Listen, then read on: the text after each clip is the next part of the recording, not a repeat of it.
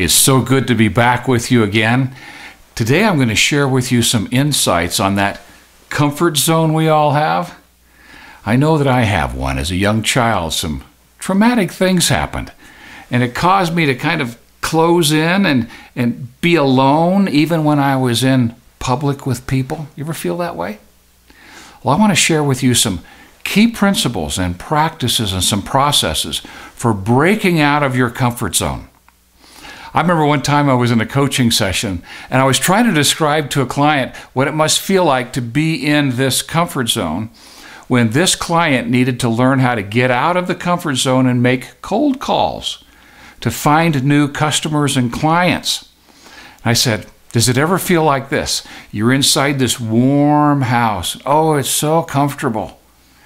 And the phone is out in the yard, and outside there's a blizzard with horizontal snow. It's freezing cold, and there's the phone. And you gotta kind of catch your breath, get psyched up. Okay, then you open the door and you run out and you pick up the phone and you dial the number. Ring, ring, ring, no answer. Cortisol surge. Next one, ring, ring, ring, pick it up, no answer. Cortisol surge. Pick it up, ring, ring, ring, answering machine. Sense of relief, and you leave a number, hang it up, run back in the house, shut the door, and try to get warm again. And you might be in there for some time before you find the courage and the comfort to go back out to make another phone call. And they said, yes. Now, this was a fun client. So I said, now imagine you were naked, going out there in the cold. Does it ever feel like that? Oh, my goodness. When we've got a challenge in a comfort zone, we're tied into this shell that we live in. Some people call it a heart wall. Og even referred to it as that. He said, we build a wall around our heart because of hate and suspicion, things that have happened to us in our lives. And then our mission is to help people break down that wall and build a bridge so that our love, our agape love, our heightened level of awareness can enter their soul. That's ideal. But what happens if we're still in our comfort zone? Here's some things to consider. In scroll number 8, I'll multiply my value 100-fold.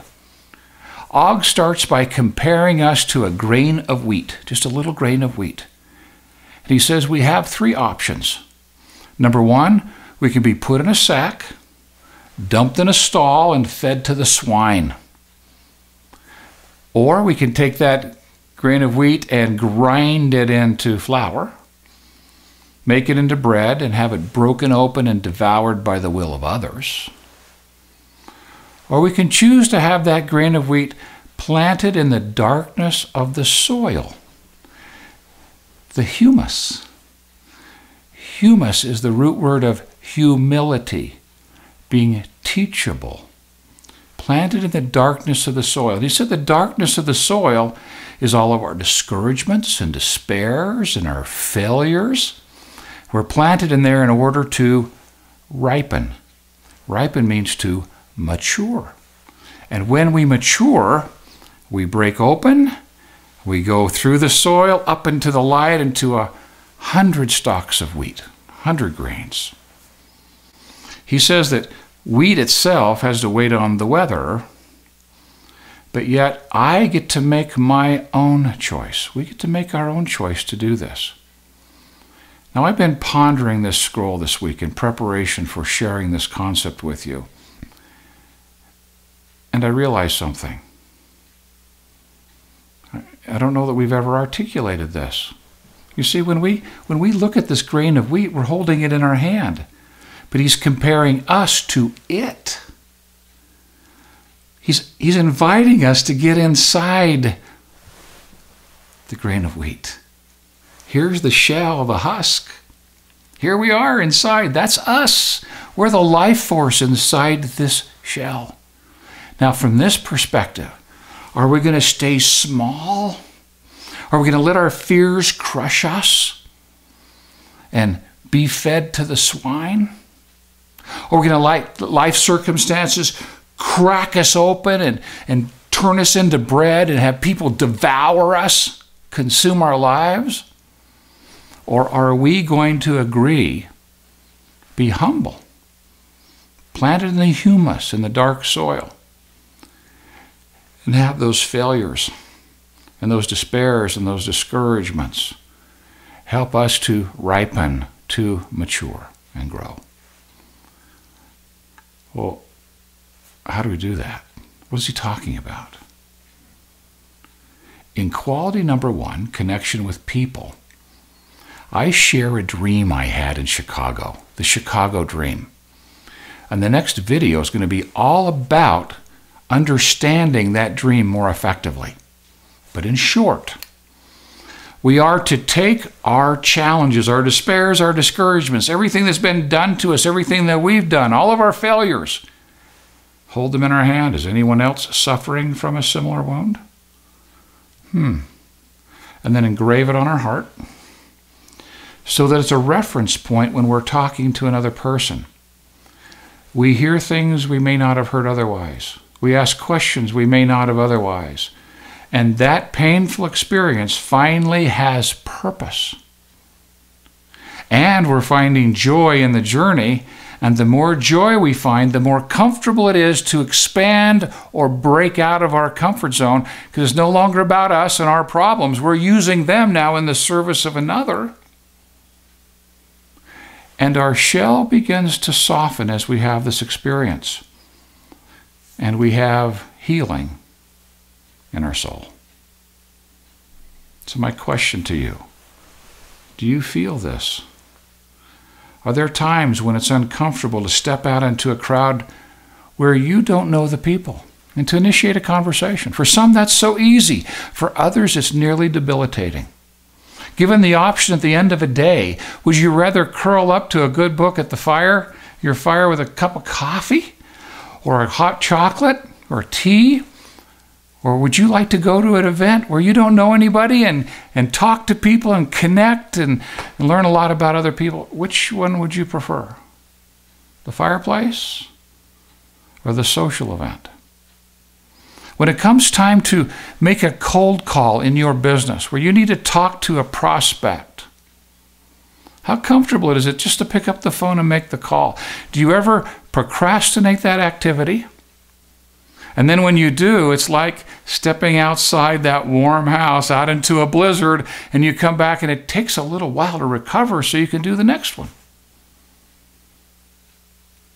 Do you have a comfort zone issue about standing on a stage and speaking to people and just being totally present for them? Or are you all concerned about how you're going to sound, how it's going to come across?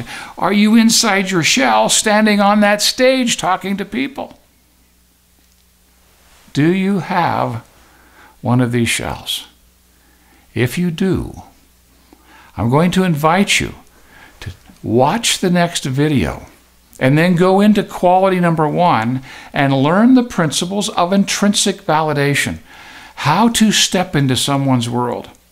Now, I'll teach you the technique, but it's not about the technique. It's about caring enough about another person to actually listen to them, because you've taken that which has been dragged around in your sack, put it in your heart. You're showing up totally focused on them. It's no longer about your shell.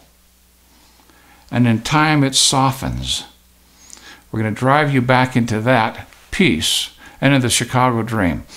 But I want to share with you some things about the Chicago dream I've never discussed out loud to help you gain a greater understanding of the power in this process and the reluctance we often have in doing it, and why we have that reluctance, and why that exacerbates us having this shell around us that is not serving us. It is time to learn the principles and break out of this shell and be comfortable. Expand that comfort zone and be comfortable with other people. And you'll start by doing this with other people. And I'm excited to show you how to do that. Next month, we'll be back to you with another insight to assist you in going deeper into your og vault, into these principles of connecting with people and using your mind constructively instead of going into fantasy, staying in creation, intrinsically valuing what you're creating, staying present in the now, and embracing structure willingly, intrinsically valuing it, finding joy in the journey, and healing self-esteem. These are the foundational principles that govern every skill set. You can study skills, but if these foundational pieces aren't there, there's a good chance you won't do it, or you'll procrastinate it way beyond its effectiveness. We want to be in action, passion-driven, taking on our lives and creating magnificent things. And we're here to serve you in doing that. So watch the next video about the Chicago Dream and how to begin the process of breaking through this shell. Thanks. Look forward to being back with you next month.